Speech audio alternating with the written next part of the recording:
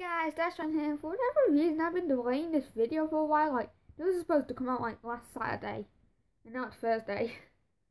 Because, I've been so hyped about the return like the OK Match 2, I actually wanted to get a few episodes of that out. Because, next episode, final boss. But, anyway, this video is about why nobody recognizes the Mean Six as clones in the episode The Mean Six. Oh, wow, I never would have thought. And we're going to come up with a reason for every member of the main seven to not recognize any of the Mean Six as clones. So Applejack and Rainbow Dash encountered the evil Rarity clone. And, well, they even suggest Poison Joke. And considering the fact they're in the Everfree Forest, evidenced by the Trio Harmony's appearance in the same forest, that would make sense, as we've seen all the way back in Season 1 that Poison Joke does grow there. And the Rarity clone has, especially considering the fact that the Everfree Forest is quite a dark forest and lighting and stuff, the Rarity clone is one like the Pinky and Rainbow Dash ones, don't really seem to have as major a change to them. Or the Twilight one, only the Applejack and Fluttershy have major changes to their designs.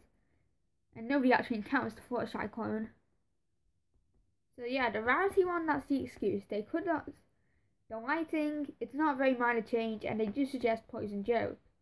Plus, Rarity does miss her things, so stealing Applejacks might be a good compromise if she started to go insane, because we have seen her panic when she gets dirty and stuff. No, we have seen her go a bit cuckoo, she's a bit of a drama queen. That's her excuse. Twilight only briefly encounters the Pinky clone, and well, once again, lighting. She's also seen Pinky door like that before. She also briefly encounters the Rainbow Dash one, but the Rainbow Dash one's pretty far away. Same for Fluttershy, they can't even see it properly in the light. Because they're quite far away, like they're all the way up in the sky. That is pretty far away. And Pinky encounters the evil Twilight clone, but although she takes this one of Twilight pop quizzes.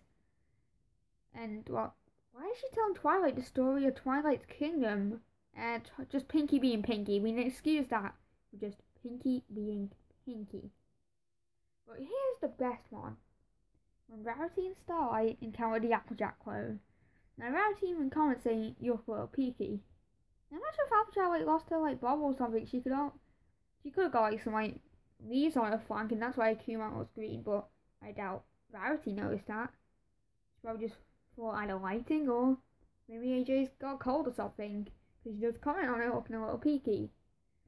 And although her eyes are slightly different, all her eyes look slightly different. Although it's matching the key mark and the bobble and stuff, still not too much of a difference. And if you wonder about that quickness, I'm kind of doing some grinding for my partner Let's Play while I record this. Don't question it, it's just how it works. But,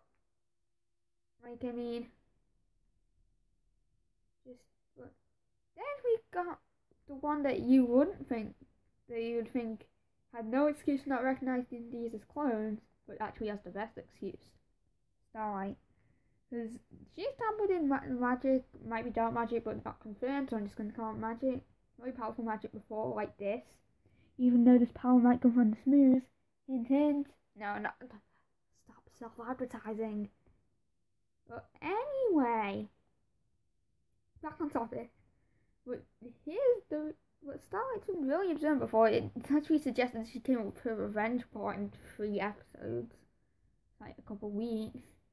And we've seen her be pretty observant to come with that revenge plot, spying and stuff. So why does she not recognize the Applejack clone as a clone when it's probably the most different looking of the bunch? The only difference on the Fluttershy one. The Fluttershy one has similar changes, but it doesn't have a different colour bobble and stuff. Well, you could just say Starlight has to carry on that stuff. But that's not the reason.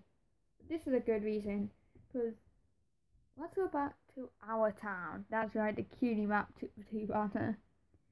And Starlight has spent years around similarly abnormally dulled ponies.